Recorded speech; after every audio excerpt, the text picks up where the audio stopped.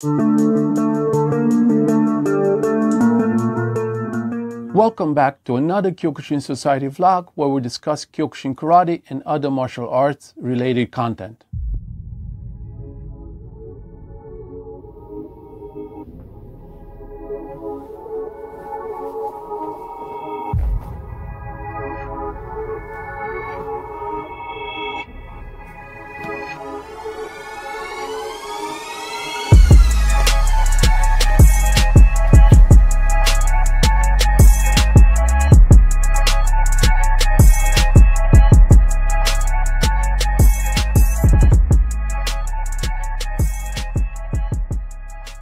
There are a lot of studies, and it is known that karate began as a common fighting system among the Pechin class of Ryukuans. It was developed in the Ryukyu Kingdom from the Indigenous Ryukyuan martial arts called Te, under the influence of Kung Fu master Fujian White Crane. Karate is a predominantly striking art that uses punches, kicks, knee strikes, elbows, and open hand techniques. Some styles also practice grappling and groundwork. Karate is a martial art developed in what is now known as Okinawa, Japan. But the name karate itself was not used as much in Okinawa. Okinawa was always affected by an influx from its southern border, and it was believed that in that way some striking techniques were brought in and handed down as Okinawa-te. The Chinese Kempo brought into Okinawa, Japan was called Tode to distinguish it from Okinawa-de. The original use of the word karate is attributed to N.A.K.O Itotsu, who introduced the art of Okinawa-te to the country. N.A.K.O Itotsu was a low-rank Ryukuan Pechin. He began his Tode, which means karate, study under Nagahama Chikudun Peking, and his study of the art then led him to Sokon Matsumura, who was one of the original karate masters of Okinawa. During his own teaching years, N.A.K.O Itotsu students included Motobu Choyu, 1857 to 1928, who was the head martial arts instructor to the last king of the Ryukyu Kingdom, King Shotai. Kentsu Yabu, who was a prominent teacher of Shorin-ryu karate in Okinawa from the 1910 until the 1930s. Chomo Hanashiro, 1869 to 1945, who was an Okinawan martial arts master notable for the evolution of Shorin-ryu karate and was the first to formally use the kanji kata. N.A.K.O Itotsu also taught many other masters of different styles. N.A.K.O Itotsu also served as a secretary to the last king of the Ryukyu Kingdom, until Japan abolished Okinawa-based native monarchy in 1879. In 1901, he was instrumental in getting karate introduced into Okinawa schools, and in 1905, Itotsu was a part-time teacher of Tode at Okinawa's first junior prefectural high school. It was there that he developed the systematic method of teaching karate techniques that are still in practice today. He created and introduced the Pinan forms as the learning steps for the students, because he felt the older forms were too difficult for school children to learn. N.A.K.O Itotsu's style of karate, Shorin-ryu, came to be known as Itotsu-ryu, in recognition of his skill mastery and role as teacher to many students. Kara was used during the To era in Japan, meaning China, and Te, meaning hand, thus the name China hand, which later transformed into empty hand as we know it as karate. Giken Funakoshi explains, since there are no written records, it is not known definitely whether kara in karate was originally written with the character meaning China or the character meaning empty. During the time when admiration for China and Finnish Chinese was at its height in the Ryukus, it was the custom to use the former character when referring to things of fine quality. In 1901, when Okinawa-te was adopted as a regular course of training in Okinawan schools, it was by then called karate. The first documented use of kara was done by Chomo Hanashiro. Chomo Hanashiro used the term karate in his personal writings dating from August 1905, where he used the word karate to describe his martial art in the publication Karate Kumite. He voluntarily replaced the old ideogram of To or Tang, a term by which Okinawa martial arts became known as, by that of Kara because of their phonetic similarities to slightly modify the meaning of them. Kara, Te equals empty hand, means in the sense of emptiness in Zen Buddhism. On October 25, 1936, Hanashiro also participated with Ken Tsuyabo in the assembly of the Great Masters of Okinawa Karate, where he advocated and obtained the official adoption of the term karate, empty hand. Hanashiro died in 1945 during World War II bombardments of the American military on Okinawa. These bombings caused 60,000 civilian casualties in 82 days. Then, in 1933, the Okinawan martial arts of karate was recognized as a Japanese martial art by the Japanese Martial Arts Committee known as Budokukai. Until 1935, karate was written as Chinese hand.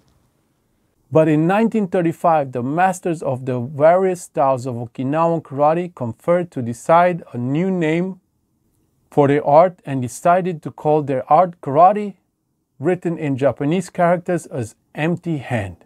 It was actually accurate and okay to write karate as empty hand, since the Kempo of Okinawa was also an art of protecting oneself barehanded. Another development was the addition of Do behind karate, which has meanings like road, path, or way.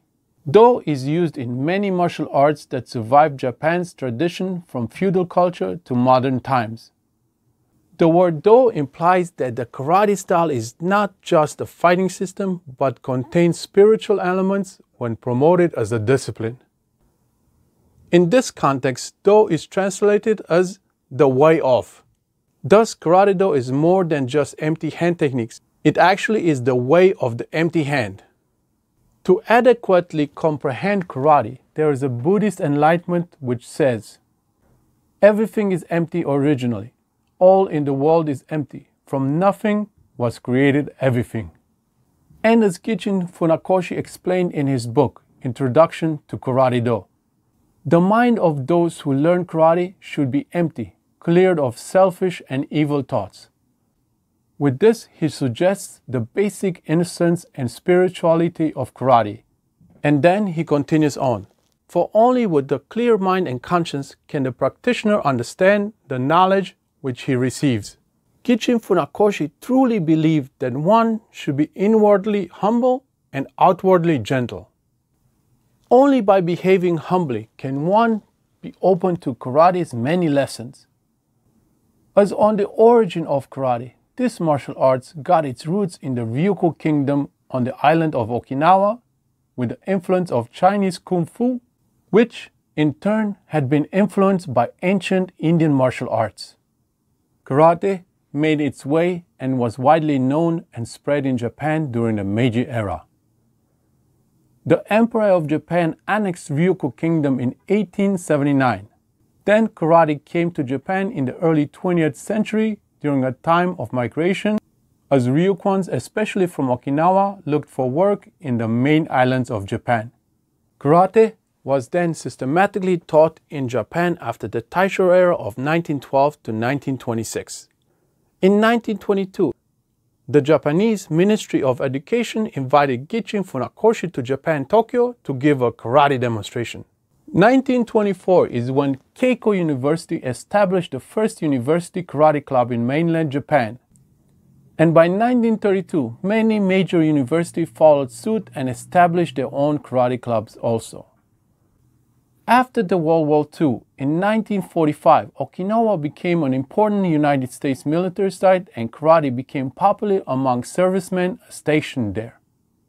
Kyokushin karate started getting its roots with Sosei Masayama before World War II, when he started his training in Shotokan karate, as he states in his book, What is Karate?